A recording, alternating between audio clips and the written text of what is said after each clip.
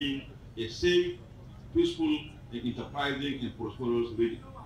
At a groundbreaking of the second phase of the Jerry Bowl Road, the NEDC say the 27.1-kilometer road will ensure easy access to farming communities by farmers in the state. Jessie Tafida, TVC News, Maiduguri. We're staying in the north, but this time we're talking health. The Kebbi State Government has launched a comprehensive nutrition program.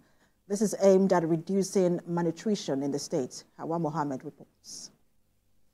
Malnutrition has long been a serious health issue in Kebbi State, affecting thousands of children and adults alike. To tackle these challenges, the government and the partner organizations are now joining forces to combat this scourge and ensure a healthier future for the people of Kebbi State.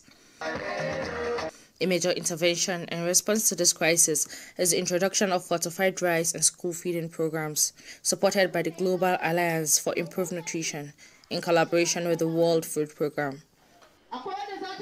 Part of the intervention include food demonstration and awareness creation on the use of fortified rice for school feeding programs in Kebbi State. The rice fortification program was approved by the federal government of Nigeria.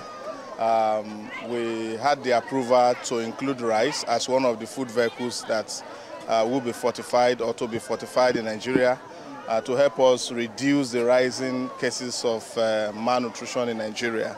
And what we are looking to achieve is to ensure that our adolescent girls and boys are enriched with the essential vitamins and minerals that they need to grow and become active in schools, basically. We chose Kebbi State because Kebbi State is one of the largest producers of rice in the country, and we have so much passion in improving the nutritional status of the children in Kebbi State. According to the World Health Organization, fortification of rice with iron, vitamin A and folic acid is a public health strategy to improve the nutritional status of populations. Mrs. Nabila Muhammad, a food expert who was present at the occasion, stated that the food demonstration modality adopted will go a long way in creating awareness and achieving sustainable development in the fight against malnutrition in Kebbi State.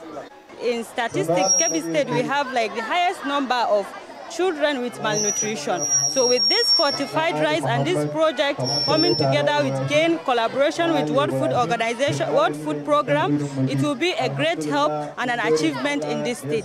For example, in Birnin Kebbi local government, a school bought 30 bags of fortified rice.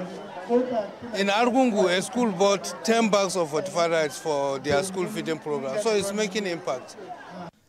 Hawa Muhammad, TVC News, Birnin Kebbi. And to commemorate this year's World Sickle Cell Day, policymakers have been urged to provide warriors with access to free healthcare services. The Speaker of the Oyo State House of Assembly